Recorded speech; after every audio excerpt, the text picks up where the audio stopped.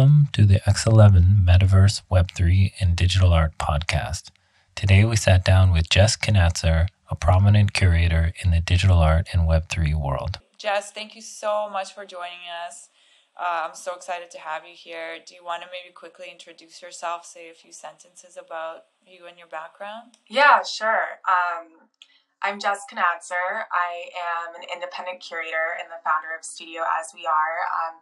Primarily, my work aims to really support and cultivate voices in crypto art space and new media art space.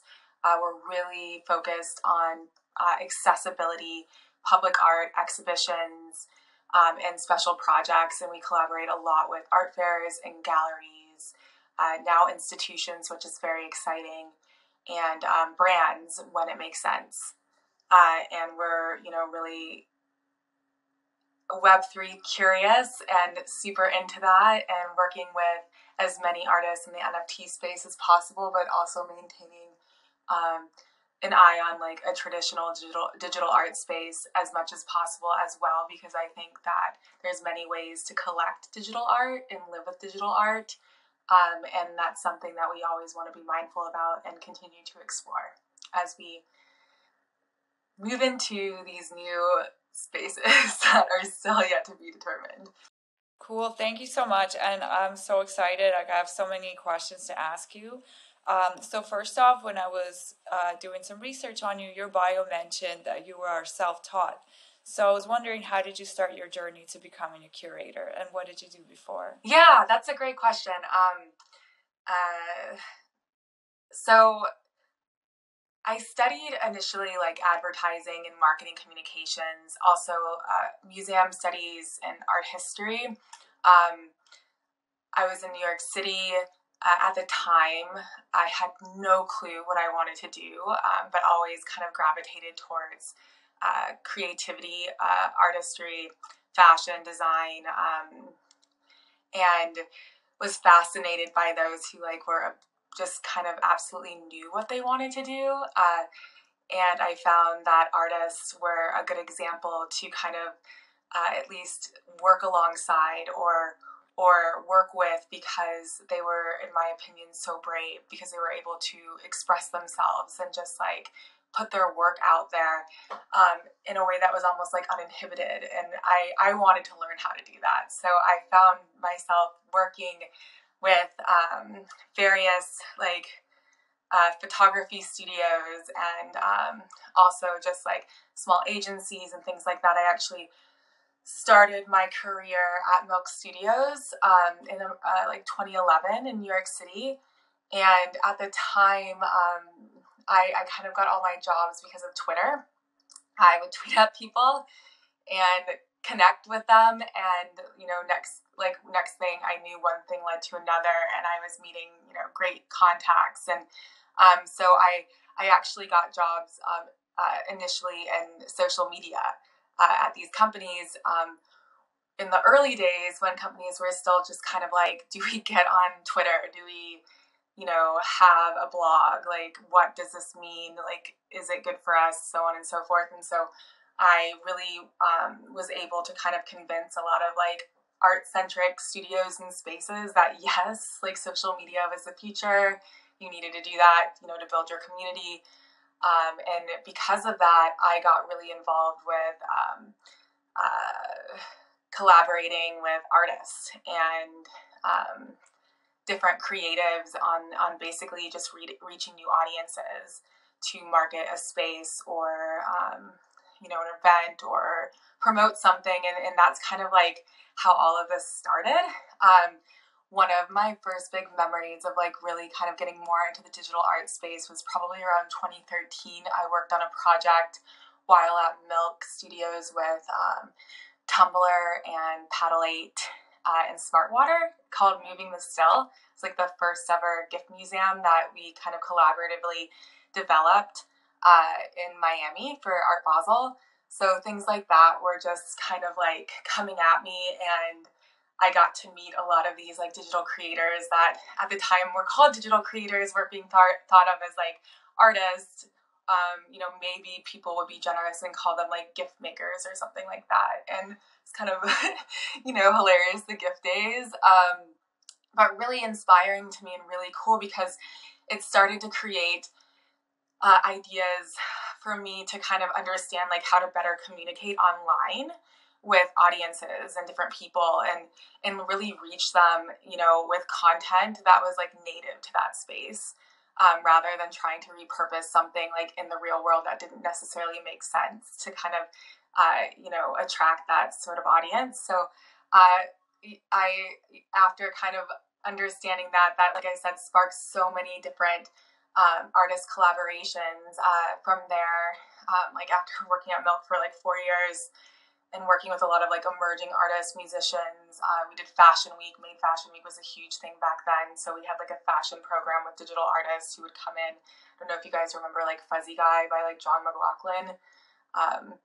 Things like that. It was really fun. Chantel Martin used to do a lot of stuff with us at the studio. It was really, really cool. But I moved on to Noya House, which is kind of like a Soho house. I don't know if you guys know Noya, but really great kind of membership space that specializes in a lot of like cultural programming. And so from there, I really started to kind of realize that, taking all of this information about artists, collaborations, and online community building, and then applying that to like in real life cultural programming events, and developing content in a new way because of the way that Noya House is known for their programming.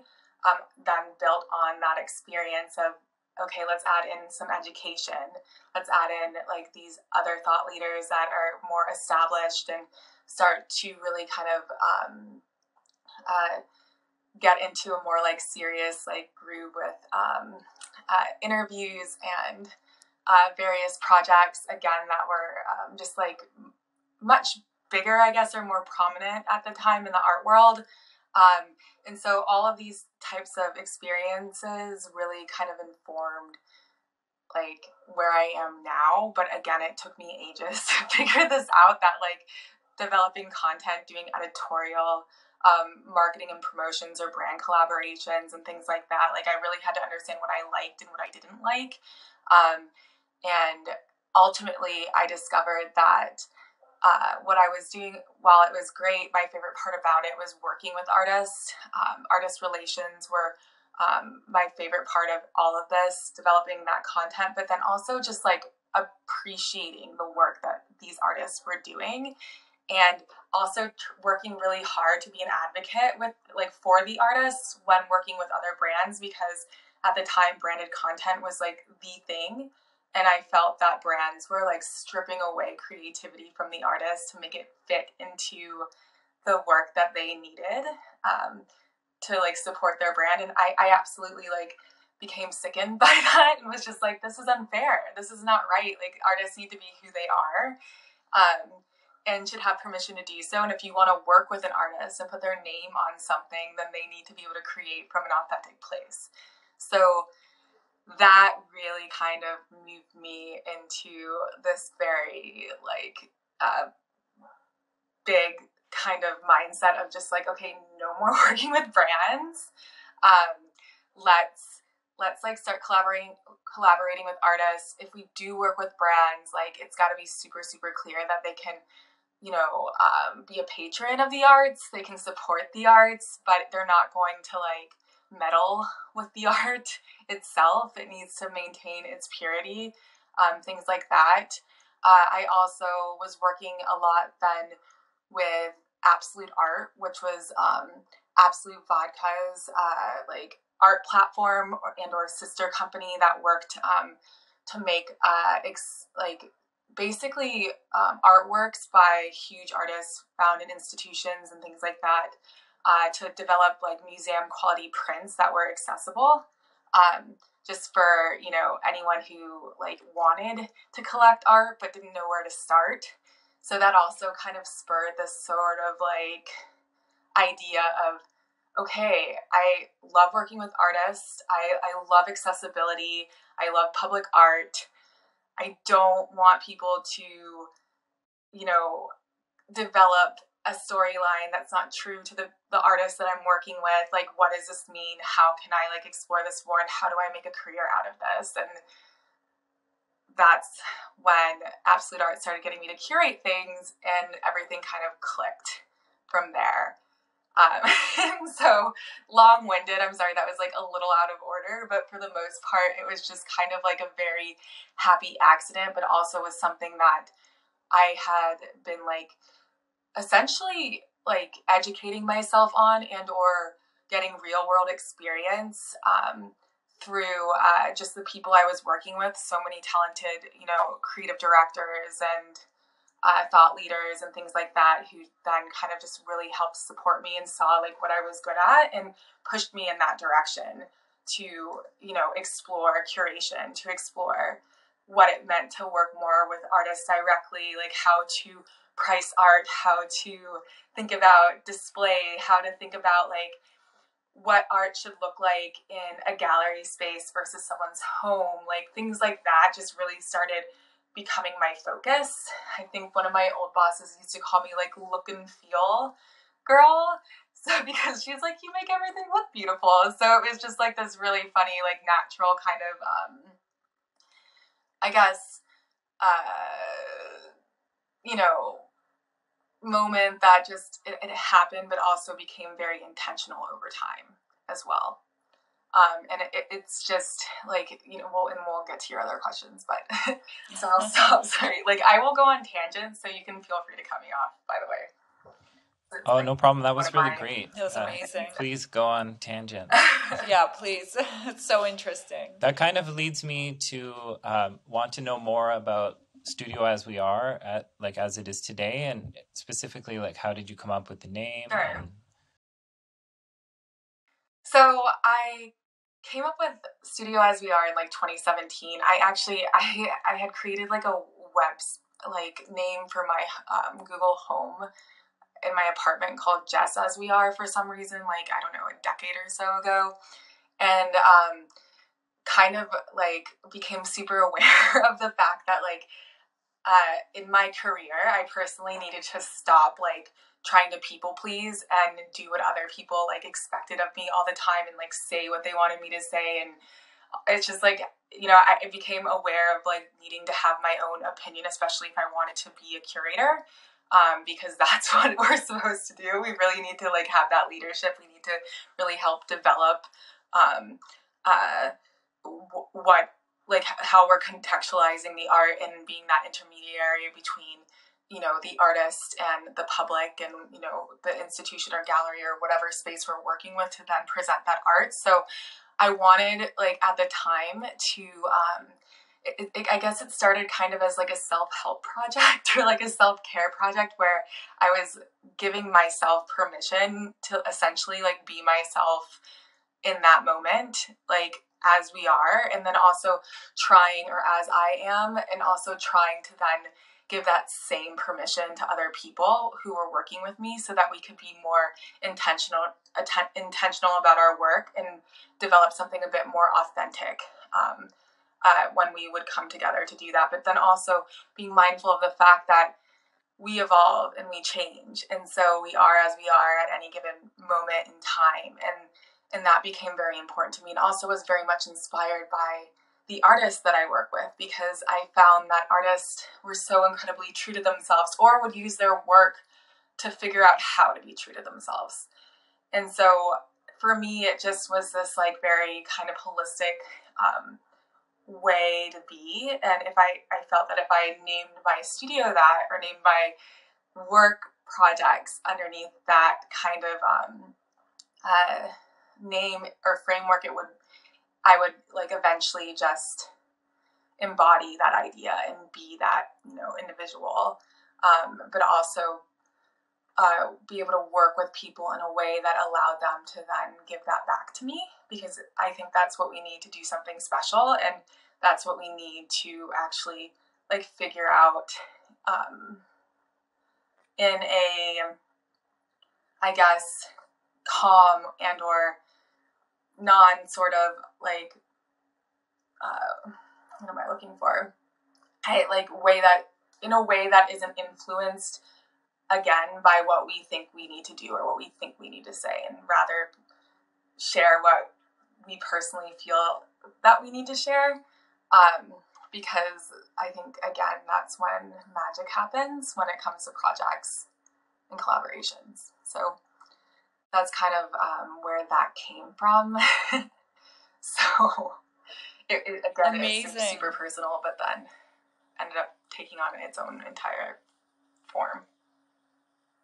I love that. And I actually, just hearing the name Studio As We Are, there's something so almost therapeutic about it, so like true to your nature. Like that's kind of, before we even asked that question, that's sort of what I interpreted it as. Oh, cool. So it's really amazing. And yeah, I'm really inspired by your story, and I can totally see how all of your previous jobs and all the decisions you made have brought you to work in this field, and to be so involved in digital art and representing artists and artist relations. So that leads me to the next question. So, okay, I know that you're a very prominent person when it comes to, digital art and Web3. So I was just wondering, if it was, let's say, 1960s and digital art and Web3 didn't exist, do you think you would still want to be a curator? Would you still be drawn to that? Or are you interested in it because of the freedom that Web3 could offer? Like, what is your take on that?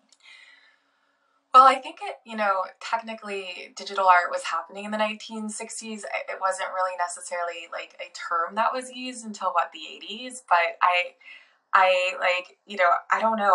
I've always been fascinated by the computer, and by technology, and, different kind of, platforms that help you communicate with others. And, I think I probably would have found my way into that space. If you would have like point blank asked me if I wanted to be a curator, like I don't know if I could have answered that question. Like, unless today, yes, the answer is absolutely yes. But maybe a decade ago, I would have been like, "What are you talking about?" Like, I don't know.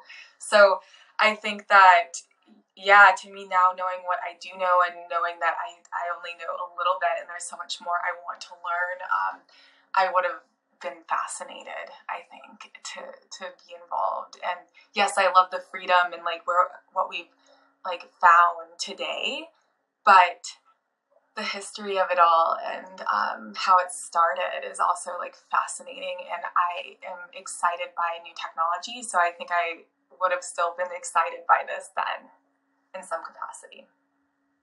Oh, great. Amazing. That makes me think like we were kind of the first generation to grow up with computers in the home and grow up with the internet. And now we have smartphones in our pocket that are like more powerful than really people ever had before. And so I'm wondering, are there moments that you can remember growing up where you kind of like clicked, or you could see kind of led you to this path? Yeah, it's something I actually think about all the time. Just because I'm like, how did I get here, right? And why am I so weird? Why am I doing this work? It's so funny. But I actually spent tons and tons of time, like as a kid, playing like Nintendo 64, Zelda was like one of my favorite games, GoldenEye. Like I literally had to be peeled away from the computer because I was obsessed with Diablo. I don't know if you guys know that game, but really nerdy, and would spend hours and hours on that. I also spent tons of time in AOL chat rooms, like ASL. Favorite thing to do. Loved meeting random people. Also was grounded for doing that constantly. So again, just like I had this like separate life on AOL on the computer with people that I would randomly meet. I also became like the go-to person for MySpace backgrounds. I would like literally manipulate the HTML and just like change the picture for people. So I like would charge people like $3 to $5 when I was a kid for that shit. Wow. So things like that definitely kind of I think makes sense for like why I'm so like constantly trying to connect through like computer related art or initiatives or whatever. I also, like, I guess too, I loved the computer because I didn't have to speak to people when I was a kid.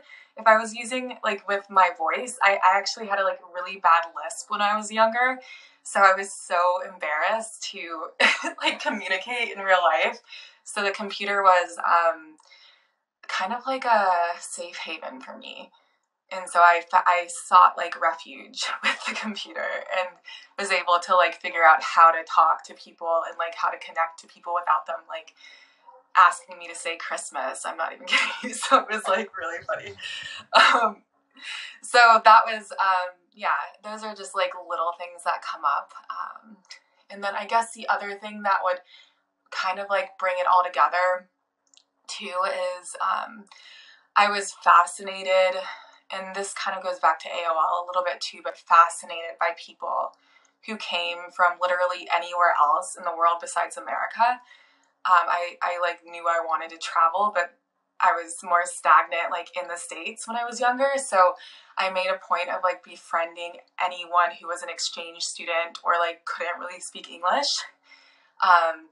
And I think, like, that has also kind of followed me throughout my life because global initiatives and, like, large scale projects that connect people all over the world is something that I always try to infuse into my projects. So, so there's all those, like, little seeds almost that kind of, like, if you kind of follow them, maybe, like, got me here today. But they all go back to Tom from MySpace. Yes, thank you, Tom. Okay. Thank you, Tom. Yes. Thank you. He was such a creep. So good. I think I spent a long time trying to see if I could, like, delete him as a friend. I was like, could you delete him as a friend? I think you just had to have him. He, like, like, that's major narcissism. It's like a hostage, yeah.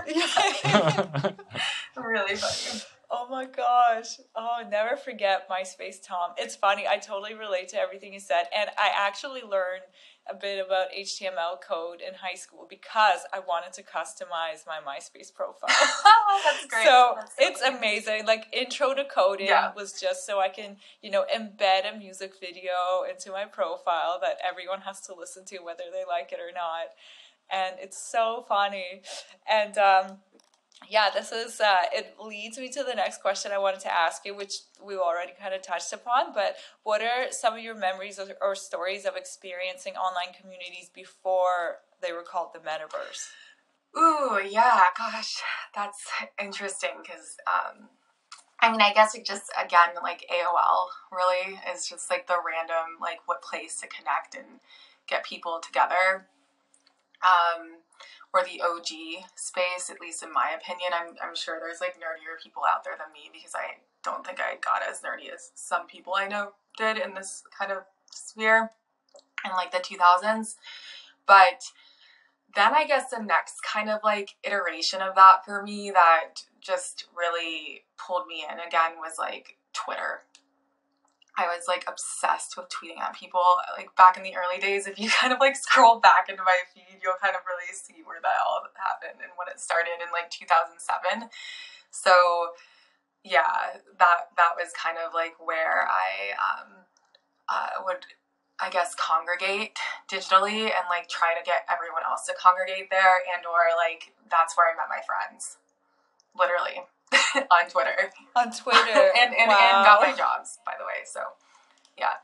That's amazing. That's such a success story for Twitter. It's pretty funny, but then I ended up, like, not looking at Twitter for ages again, and Instagram became the thing, and so it's super funny to go back to Twitter, and I, like, don't have the same sort of love affair with it as I used to, so it's like trying to learn Twitter all over again is hilarious.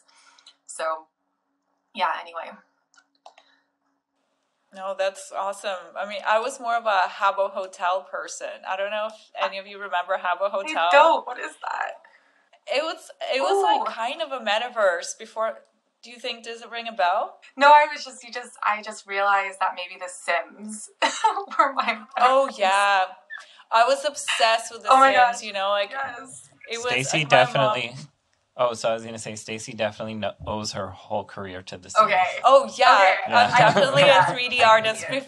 because of The Sims. Like, I found out about it, I think, in grade 5, and I was just so obsessed with it. And my mom would actually have to like peel me away from the computer and be like, "Can you socialize with someone in real life? Like, you're making your sim learn how to paint. Like, why don't you just learn how to paint?" So funny. I like learned all the cheat codes and just like kept giving myself more money, and then like just would build like crazy complexes and then like make my Sims die, which is really weird. I like have no idea why I would do that, but we've all done that. I've drowned them in the pool. Been there, done that. Yeah, anyway, sorry, tell me, because I was like, oh yeah, The Sims. I also wasted so much of my life on that game. It's not a waste. I feel like that game taught me so much of what I know. Like, it taught me about life. Totally. Funny. It's so good. All right. So just to kind of change topics a bit, we're just curious how you got started working with CADAF. Sure, yeah. I had this experiential series with Lightbox in like 2019 called Decode Experiential. And we would essentially invite like artists and industry professionals, digital artists specifically, and industry professionals working like in the experiential or digital art space to come and speak about like experiential, what it meant, how it could be better, how we hated like ball pits, and if we saw another one, we were going to die, that kind of thing. And also allow for the artists to like show their work in an experiential space, like while talking about their work, and not making it just like another like weird thing that a brand hired someone to do that wasn't like indicative to them or their art at all, going back to the branding stuff. So we did this series like monthly for a year in 2019 before the pandemic and like everything happened, which that's a whole other situation. And during that time, we actually like met Elena and Andrea from CADAF and invited them to be one of our speakers. They also hosted the first like CADAF New York at Lightbox, and so we did speaking engagements there with them. And yeah, I guess we kept in touch, and I started just doing more and more projects with them over time. And it was just like a really wonderful like click. And also we found that we had very similar missions to one another. And I really respected like their backgrounds, where they came from, and like really looked at their platform as a place to grow and to learn and to connect with like a larger, like more OG, like digital art crew, which definitely happened. So that was like it was really exciting, kind of like happy accident that, you know, we all kind of were doing these things at the same time. And yeah, so that was the initial sort of meet cute, if you will. But amazing. Yeah, I really love working with CADAF as well. You know, they have a really powerful platform as well, and it seems like they really help artists to connect with maybe some of the more OG crowd who maybe are still learning about digital art and NFTs. So totally. It's like a really nice bridge. Yeah, so let's talk about your amazing exhibition, Women of the World, that I was lucky enough to take part in. It was so cool. So can you tell us more about how that all happened? And your amazing curatorial decision, very unique. Tell us about it. Okay. Well, I can't really take full credit for that one. Like, that was, I have to give Roxy Fata from Infinite Objects like a major plug there, because this was really like her brainchild. She really wanted to create something super unique and special. I definitely came in and was like, all woman, because like I have like this very big like kind of feminist bone inside my body, which is something I've realized over the last like 5 or so years. It's always been there, but it's like, you know, getting a lot stronger. And so we really kind of, like, it was very exciting. I work a lot with Infinite Objects, and I love what they do when it comes to like making, you know, digital art that much more accessible and understandable to like your average human who like might not understand how to collect something they see on Instagram all the time, that they otherwise think of as just like snackable content or something like squishy and or satisfying to look at, depending on, you know, again, like what your average person sees. So when they kind of opened their doors in like 2018, I jumped all over that, because to have a phygital object that people could hold and be like, oh, like I get it, like I can own a video, was huge. So I've been pretty like loyal and wanting to work with them as much as possible since they created their brand and their company, and love everything they do. So yeah, so I have to plug Roxy there, but yeah, so we came together to develop Women of the World, and it was really something that we wanted to do in the sense that, like, you know, Roxy was like, look, we need to like tell a larger story here about where all of these, like where the population really is, and let's like weight this by, you know, global population based on, you know, continents and whatnot, which then positioned this exhibition to actually have more artists from Asia and Africa than anywhere else, which is really cool, because it's just something that we're always hearing, that there's not enough room or not enough artists that are diverse in lots of these various projects that are happening at any given time. And I think all of us kind of wanted to like make a point that there's plenty of artists from all over the world, and if you look for them, you will find them. And so with this project, we were able to reach over 130 women-identifying artists from all over the world, again, weighted by population per continent, and bring them together to showcase their artwork during this special kind of moment for NFT NYC, which was awesome, because beyond it just being an amazing gallery show, it happened during a time where we had a lot of eyeballs and a lot of opportunity for people to explore and see the power of infinite objects, but the power of women artists globally, and like what NFTs are doing for the community. Because, you know, the fact that we were able to pull this project together like in a month or so, like I don't know, like maybe 6 weeks, was huge. And also just like a major kind of like moment to look back at what Web3 is actually doing, what NFTs are actually doing when it comes to community building and connection, right? Like there's so much more opportunity because these platforms are open. You can see people who are like basically self-publishing or minting their work, and you can find them much more readily. And so anyone who says that you can't is not doing their research, isn't doing their homework, and isn't, you know, looking hard enough. Because again, like there's no reason why you can't have a more diverse group project happening at any given time. Like the NFT space is making it that much easier to pull these, you know, people together. And so I think that's just, again, something that was really important for us to kind of like showcase. And then from that, like we've created a very beautiful group of, you know, artists that have come together under this like, you know, power of divine feminism, who now are friends and now like collaborate and talk to each other on a regular basis. And the community is growing, and there's so many more projects that are happening, including the video print collection that we just launched with these same artists.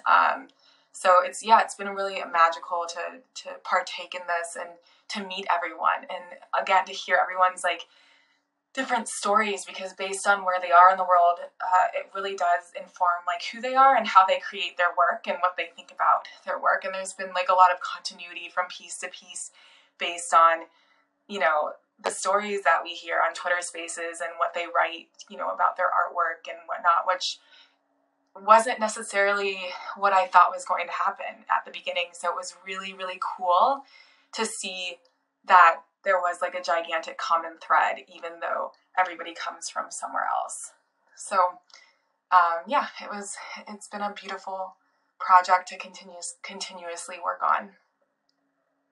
Yeah, that was a really, really beautiful project. And I really enjoyed listening to the different artists. Like I tuned into a few of the Twitter talks, Twitter spaces, and I just loved hearing from the artists, especially from there's some very emerging artists in that group. And it was really fun hearing about, you know, them being approached by you and you know, other people on the team. And yeah, I really enjoyed the it. DMs.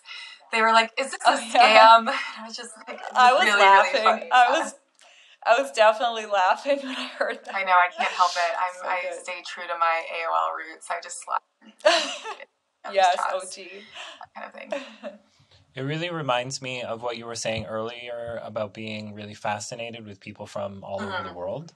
And it's something that I've been really enjoying for the last several years, where you can really almost have a relationship with people through their content and learn more about the world. Like even just watching different YouTube creators from Africa or different parts of the world. And then really, because we live in our own little bubble. Yeah. It's really easy to just stay in that bubble. But when you get to see the world through someone else's eyes, it really like opens your mind to like new possibilities and new ways of looking at things. Well, it's huge, and it also just creates like the ability to just be a better human, in my opinion, because you can be understanding of one another in a much bigger way if you just like get to know people and their culture and how they think about things. You know, it might be different from what you grew up with, but it doesn't mean that it's not like just as beautiful or just as interesting or just as like meaningful or something. So I think, you know, making more space to connect with people and to really like listen to them and learn about who they are is huge, and our society in general needs to do more of that. So it's just like something that I like to create awareness around. But also when you do things, when you create projects like this, I think you start to low-key create like resources too for everyone, because of the connections and the opportunities for them, for people who are looking to, you know, get to the next level in their career or spark new ideas, can then access over time. So that is another big thing too. It's like, if I am able to do these projects and then someone finds out about these artists because of that project and gives them another opportunity, then like I've literally done my job and what I've wanted to do, and that like means everything to me. So that's why I love doing this work primarily. Amazing. Do you have any other examples or projects coming up where you're kind of taking the digital world and kind of transforming it into real world experiences? I do have some really exciting projects coming up with the Verse actually. So that like I'm not gonna like dive into too much because it's still like in the works, but you will see that, and to me that's exciting and like a good example in the sense that they position themselves as a metaverse art gallery, you know, like making where poem equals art. So it's really cool to not only work in the metaverse or digital space, but also work with a bunch of poets in the literary space who are like turning poetry into visual art because of the blockchain. So that's another space that I'm super excited and passionate about. I've been like loving everything Sasha Styles for years now. So to see the Verse and the entire team, Callan, Anna Maria, Elizabeth, like all just kill it is very exciting. So I can't wait to like release these projects we're working on. But that is like a great example that's coming up. I think other things that are good to kind of maybe point out from past projects, like when I did a project with CADAF in for Cos Moscow Art Fair. When was it? Like I guess last September, not this year, but the year before everything went crazy in Russia, which is another conversation, which then can lead me to something else that I will talk about. But that was a really great example of just getting a lot of the NFT art off the internet and into a physical space, and to be able to like do a lot of workshopping and educational conversations and talks with groups of academics and like enthusiasts and artists who really wanted at the time to continue to workshop through how we collect digital art, like if NFTs actually had like a longevity and like where the space would go. And obviously we're still having a lot of these conversations, but the conversation has shifted and since even like last September. So it's really interesting to kind of look back at those types of things.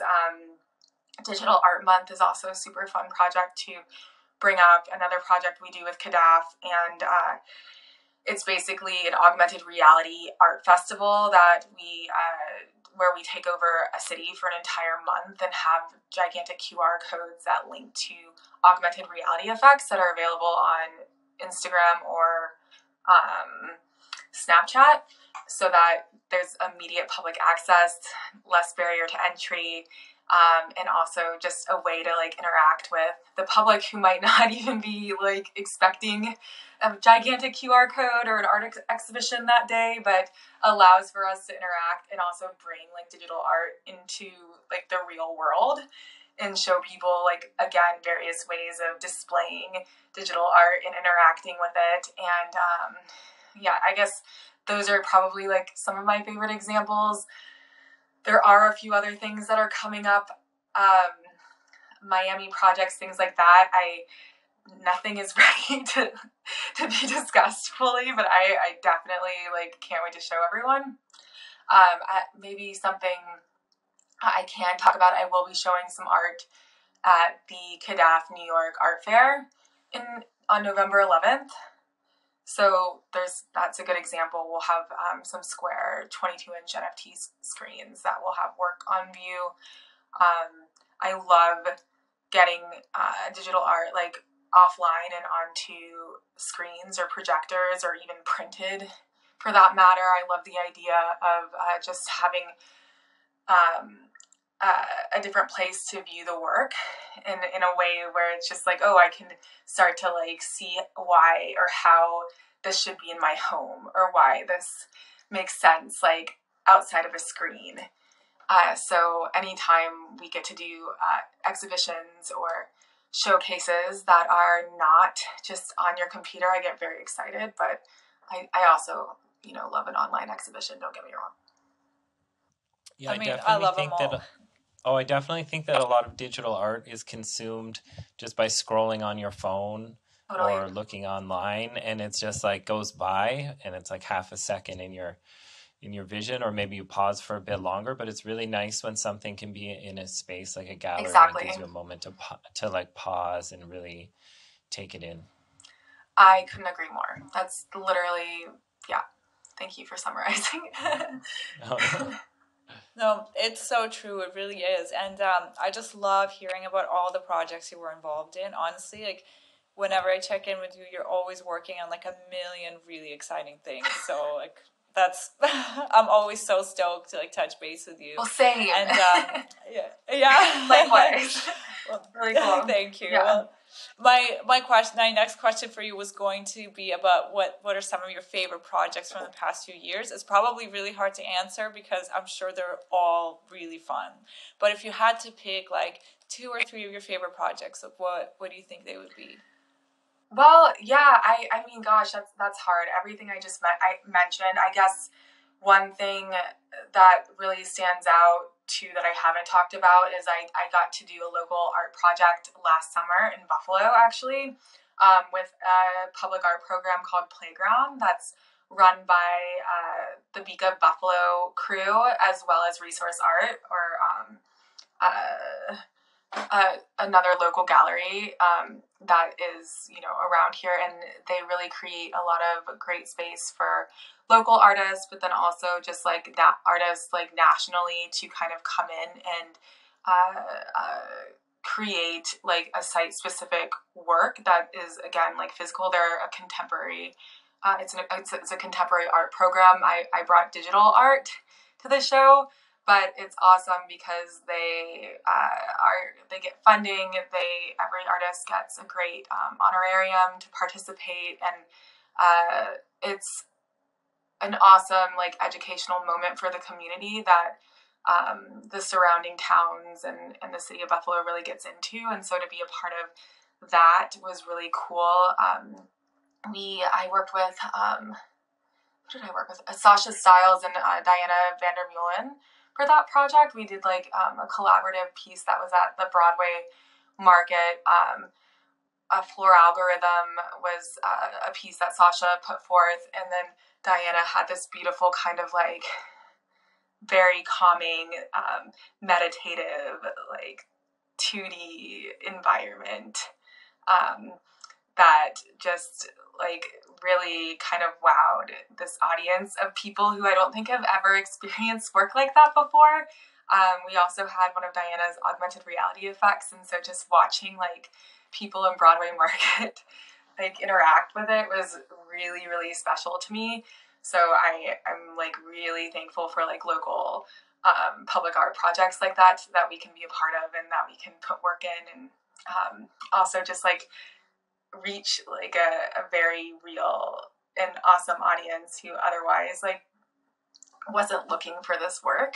But again, like maybe that changes, like I don't know, like the like what their life looks like or what they want to do with their life. Like maybe that sparks like new creativity or new ideas to approach like what they're, you know, currently doing. And to me, that's really exciting to then get those questions from kids and adults and be like, oh, what is this? How do I make this? Like, how can I reach this artist? Like, that is so special to me, to just get these just very like natural and organic emotions that come from people who experience this work in real life and are excited about it and start to understand that, oh, whoa, this is like, you know, just as impactful as going into a museum and looking at a painting, you know, by, I don't know, Jackson Pollock or something like that. But otherwise, maybe I wouldn't do that because I don't want to go to a museum. So thank you for like, you know, getting me or meeting me where I am and showing me something that like I can feel like it's for me and maybe helps kind of, again, like shape the way they think about how they can express themselves, which is, to me, again, really special. So, yeah. That is That's really amazing. special. Yeah. Little side note, I actually, Diana grew up across the street from me. That's so Yeah. cute. It's such, and I was gonna say, you know, we were kind of in a similar group of friends when I was living in Toronto, and because, you know, the art community when I was still living there, I don't know about now because it's been a while, but it was very tight knit and everyone kind of knew each other, even if you're working in different mediums. So, yeah, it's such a small world. Yeah, I also worked with Miriam Arbus on that project too. So she's in Toronto, amazing curator. So like cool. I absolutely love working with them. It was very special. But I love that. It's That's really so amazing. Toronto, yeah, it made sense because not far from where I am. Yeah, everyone just knows everyone. Yeah. I love it. Yeah. Oh, and then another project that was super, super fun was the Christie's education courses that we did with CADAF last year on, you know, understanding NFTs, and with all the speakers who spoke about, you know, Web3 NFTs and digital art. It was really exciting to kind of like develop like a curriculum around these topics and put these short courses out there and see like the excitement from, again, just like very curious art students and collectors and just enthusiasts in general. So I'd say like those are some of my, I mean, gosh, every project I do I love. Like I can't say there's any projects that I don't love. I love working with all the artists that we work with and the collaborators, and there's always something like super, super special. So it's hard to pick, but those are definitely some standout moments for me. Those sound great. Do you feel that the pandemic really perhaps like changed or kind of changed the direction of the projects you were working on, or did you see it have an impact at all? Definitely. Like I went from like strictly doing public art projects and trying to find funding for public art projects to being able to actually specifically digital art projects, getting like digital art in the like IRL spaces, but to being able to like have the opportunity to work with artists to help them sell their work, because all of a sudden there was this need to kind of like further explore digital art. The Beeple sale happened. Don't even like hate mentioning that at this point, but like that, you know, so many things happen to get us to where we are now.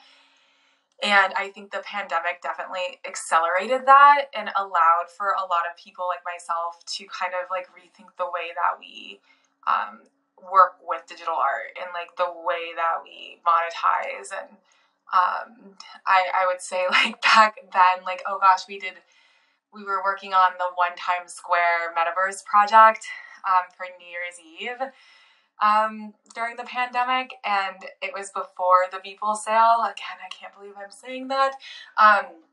And I had to beg them basically to like let us do digital artworks like in the space, and it was just what made the most sense to me as a curator, because we're creating like we're putting art in the metaverse.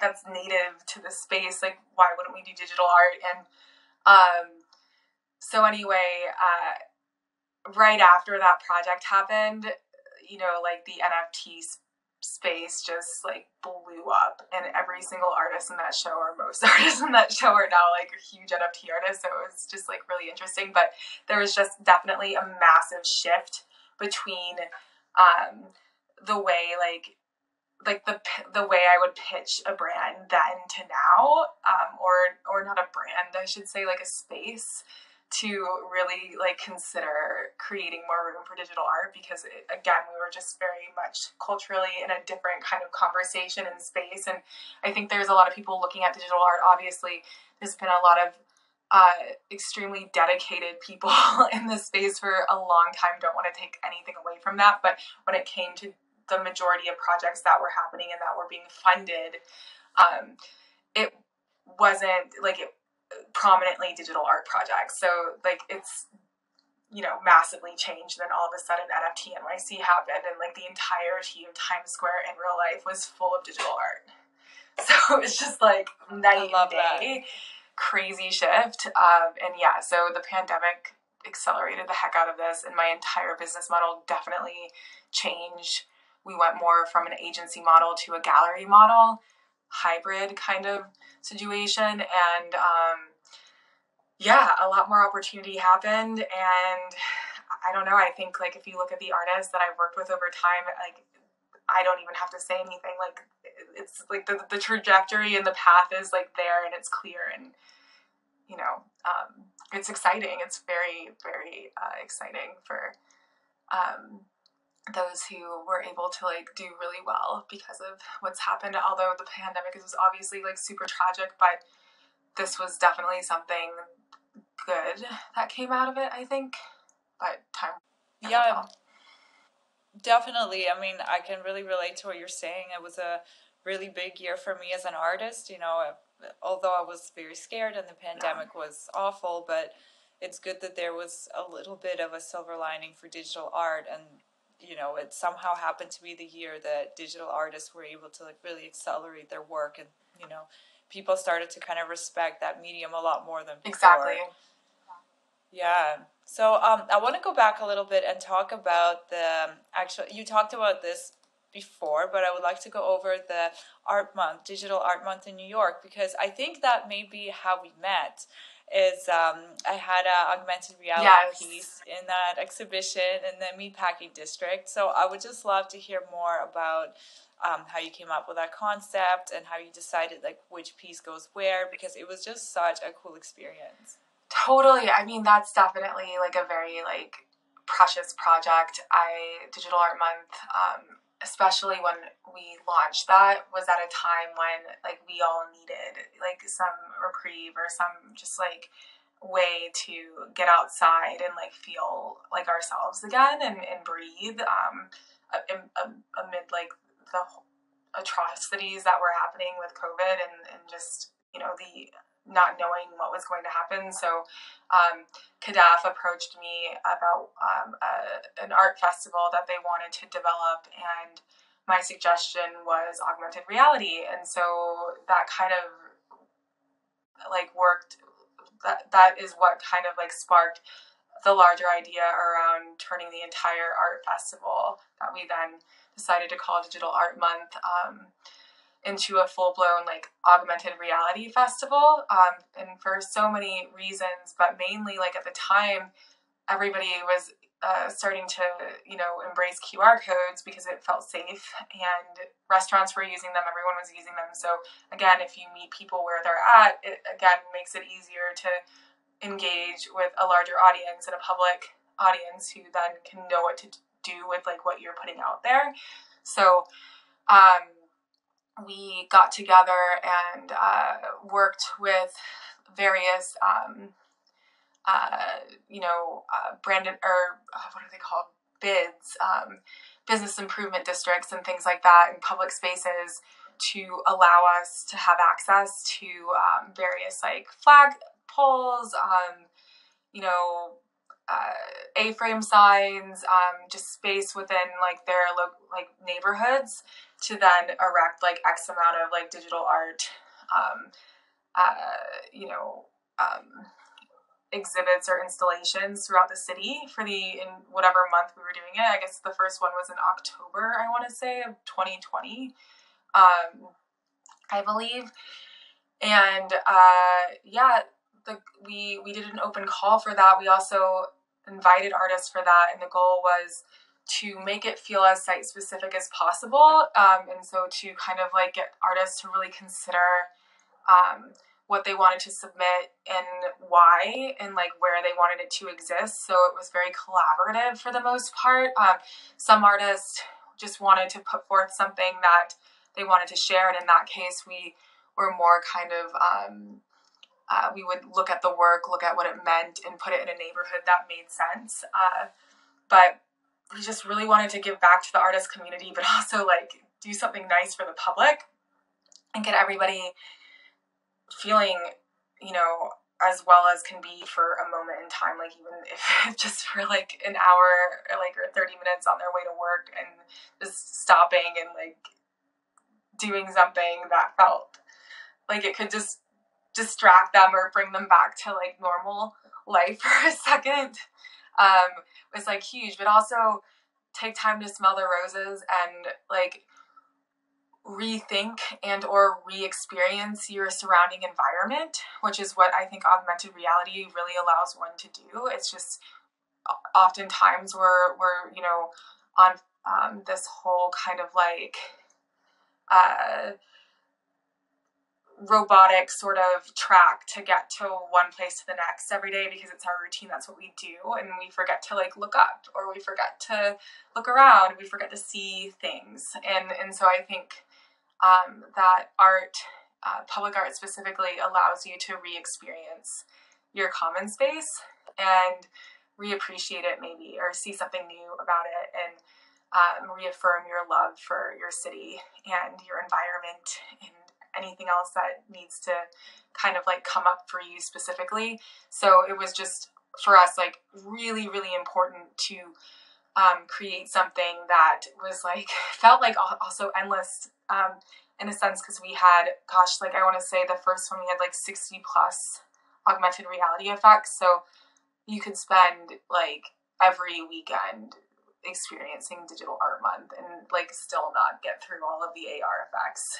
So it was really cool to like work on that project, work with the artists, kind of collaborate to better understand like what location worked for that specific artwork.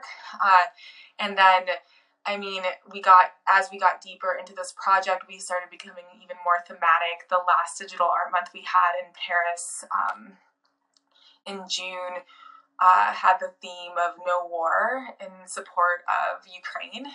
And the artwork that was specifically created for that was absolutely stunning, absolutely beautiful, so incredibly touching to see the like larger community come together in support, and express their grief, and also help people express their grief and understand what was going on, and do everything they can to like demand an end to war, because what the heck, what the heck. So anyway, that was a really, really beautiful project, and each artist, again, really like just melted my heart. Like I can't even express that more. It was just so beautiful. So it's been an exciting journey to do that, and to work in different, areas and to have all these different partners who really support like the projects and what we do. And that to me was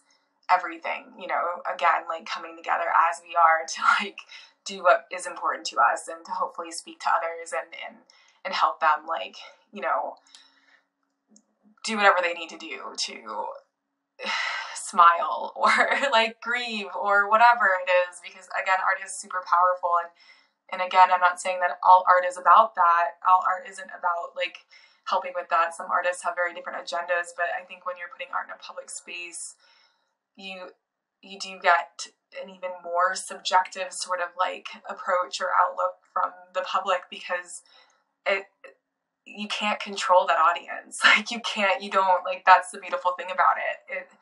You don't know who is going to experience it, period, and how it's going to affect them. So for me, these projects are super cool. And the contributions are awesome. And the artists who decide to create this work and are brave enough to put their work out there and allow for that to happen is also like huge too. So I also want to mention that, because it's scary to have people look at your work and judge and or think what they want to think about it. Like that's a big deal. So it's, again, really inspiring to see that happen. It is, yeah. So beautiful. Okay, so we already went over this quite a few times, kind of, but I think it's important to really touch on specifically is maybe you could talk a bit about how you see Web3 and blockchain empowering artists and creators. Yeah, I mean, gosh, Web3, blockchain, where we're going, to me is huge, because again, even more so than Web 2 or what we thought Web 2 might do with social media for the artists, like Web 3 actually puts way more control back into the artist's hands. Yes, like in the beginning, there was this thought that maybe the artist didn't need a gallery or a curator or any of those things to, exist now because of NFTs and all of the agency that they, had access to because of this burgeoning space, if you can call it that. I mean, it's been around for a good amount of time now, but still.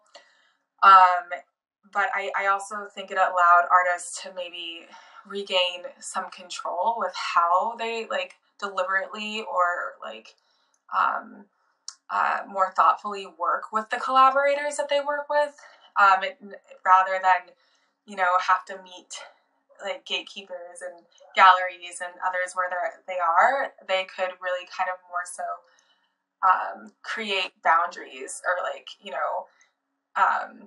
not, I don't want to say rules, but just some like better ways of working with people that made more sense for them, who they are as artists, and also allowed all of us to appreciate each other more too, in a way, because we could be more thoughtful at the end of the day. And it's like artists realizing that curators are really important. Like we need to help contextualize the work. We need to help like sift through the open sea and the Rarible and all of these different platforms that are out there, because really like in a matter of like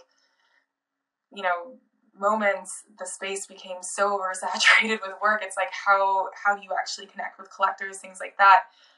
Why galleries are important, why getting extra help with marketing and all of these things are important, and also being able to potentially get your work out there, build an audience, and then reconnect with maybe a gallery that otherwise wasn't accessible to you in the past. Like I think blockchain has really helped with that.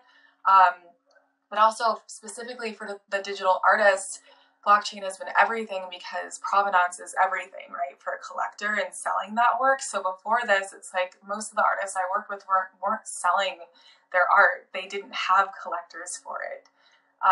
There was no understanding of like how to own a file, or there wasn't a huge comfort level around that when it came to a larger like mass audience. Yes, it was still happening. Like a lot of other curators who have been in this game a lot longer would probably be like, wrong, Jessica. But in this case, like for me and the artist I was working on in the space that I was existing in, this wasn't like how, you know, the artist and myself were earning money. Like, it wasn't really like a thing at prior to, you know, being able to get on to NFT platforms and make your work and show your work and so on and so forth. So just being able to create ownership for a collector to better understand that this work now is in your wallet, it belongs to you based on like how the artist, you know, wrote the smart contract, so on and so forth. Like for you know, myself and everyone I work with became like, again, like a huge moment of just, you know, reevaluating careers and better understanding like how to be a digital artist today and how to exist more traditionally if you want to because of the blockchain, but then also getting like super experimental and crazy because you can do a lot of things. The blockchain, a smart contract, they could act as a medium as well. And like, there's so many interesting things to consider there. So yeah, like I at this moment in time, like my outlook on the state of digital art and where it's going is much more optimistic. It's always been very optimistic, but it's even more so optimistic than I could have imagined like in the past. And so yeah, that's Hey, I really know what you mean. And I mean, personally, Web3 has really empowered me as an artist and facilitated so many new opportunities. So it's been such an interesting journey. And I would love to hear your thoughts. Like, do you feel that Web3 can empower creators from marginalized groups in developing countries? Oh, absolutely. I mean, gosh, an artist that you could call out for that, who everybody, you know, maybe would speak about, and who would also speak about this from his own point of view, would be like Osinachi. Even it's just like how a lot of artists became like more prominent because of the NFT space, because of the Web3 space, in places that didn't have as many resources for them to get their work out there. So I absolutely think that this is the place for artists to be able to have more opportunity, especially if they're not in a place that would usually allow for that. However, there's a lot of work to be done because there's still a lot more, you know, male artists than female artists, and there's a lot of diversity that needs to still happen.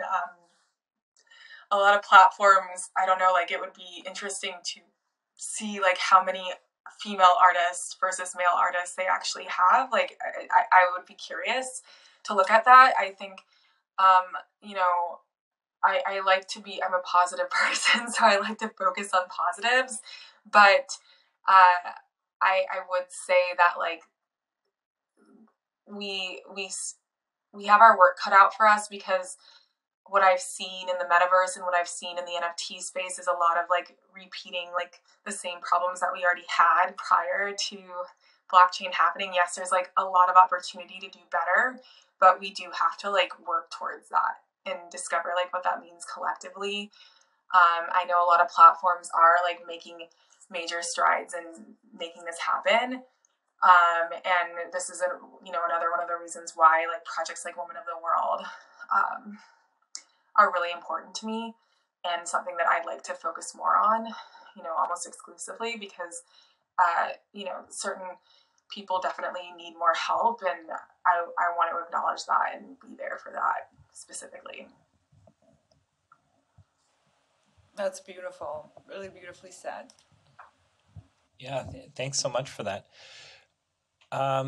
Yeah, we were also curious, what is your opinion of Web3 in digital, like the future of Web3 in digital art? And if you could take like a really wild guess, where do you see this, how do you see it affecting the art world in the next like 5 or 10 years?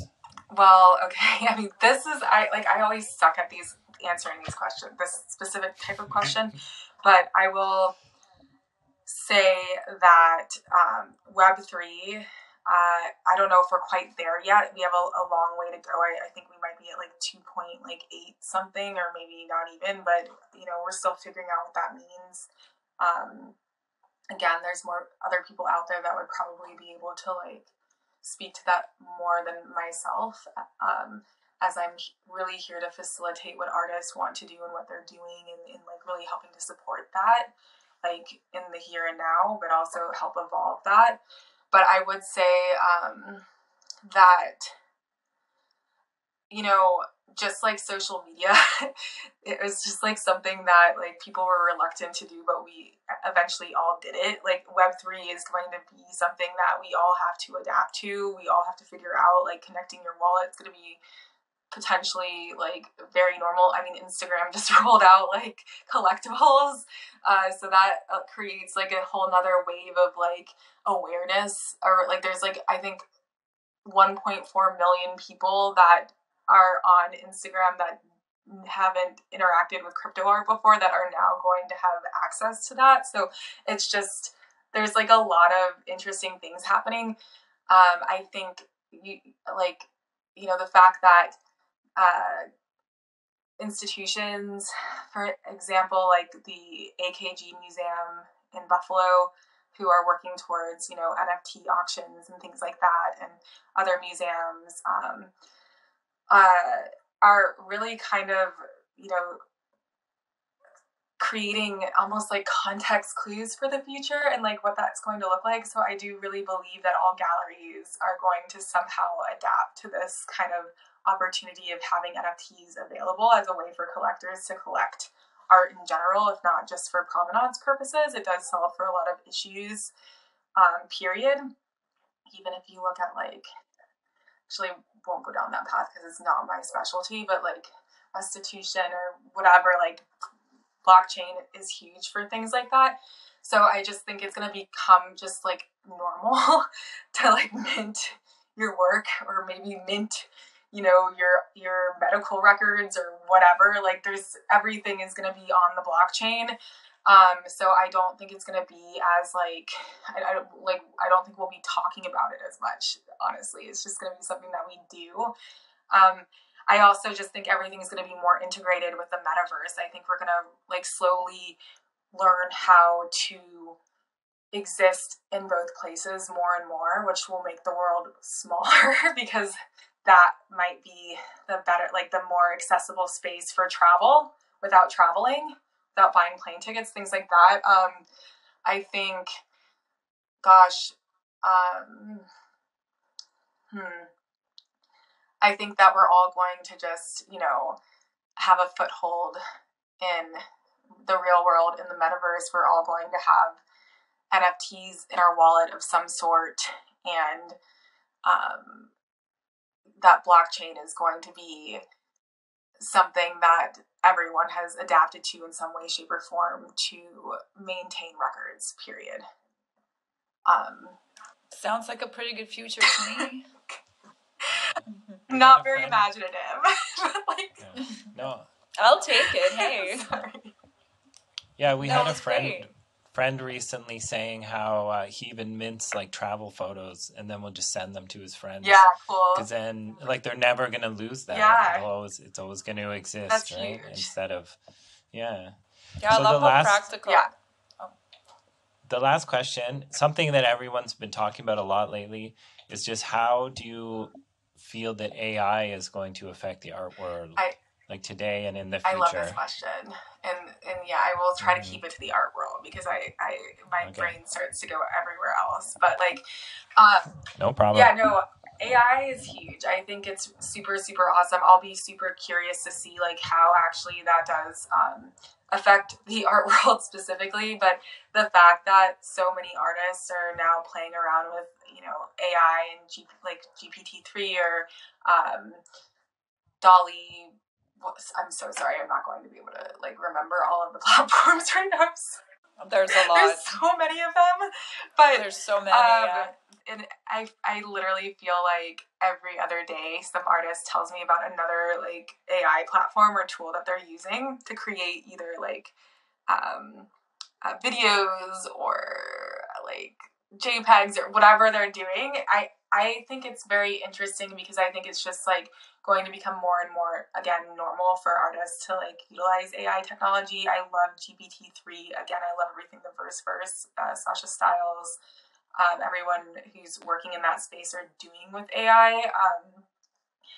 I think that co-authoring work with AIs also allows for us to be that much more imaginative because we have access to massive databases that otherwise like wouldn't be available at our fingertips. Like that would be so much work to research and to understand and to collect and so on and so forth. And I know like a lot of artists are also using their own resource materials, but when you have access to everything on the internet through, you know, an AI platform and can really tap into just, you know, finessing the way that you prompt an AI to create something, it'll be really cool to see what people come up with. I mean, a lot of the art that I've been seeing that's AI based is becoming even like I guess just more and more specific.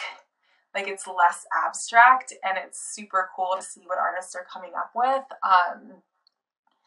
I think it's going to be way more mainstream. I think there's going to be tons of apps that just like everybody use. I think it's going to be the future of just content in general.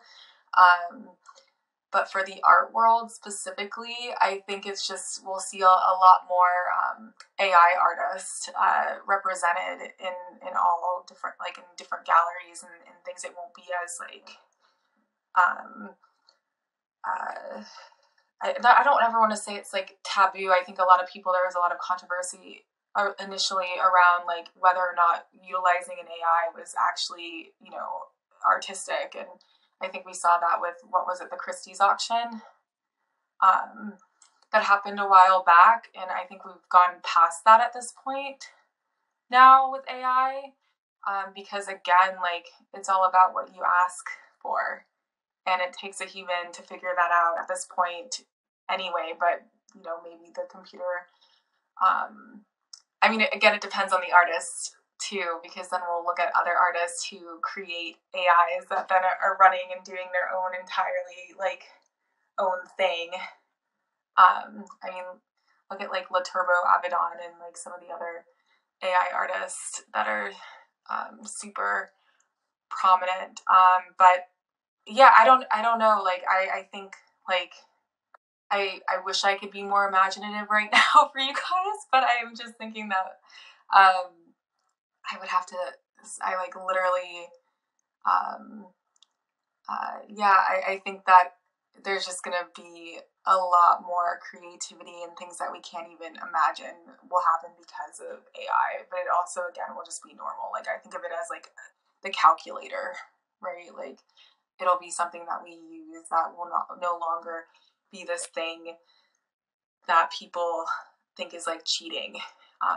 It's like, it's just going to be like, yes, of course I use this tool. Of course I use Jasper AI to like write a blog post, or like, you know, I guess something that's personal and that I can actually speak to is, as a curator, I have been using AI to co-author my curatorial statements lately. Been playing around with that because why not?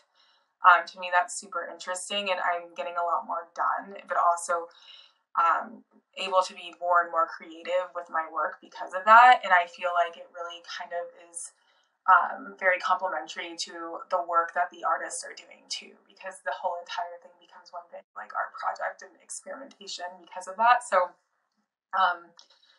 on a personal level or like a career level, that's how I'm like leveraging AI. And I think that more and more people are doing that and should do that. A lot of artists are working to write books with GPT-3, things like that, which is super cool.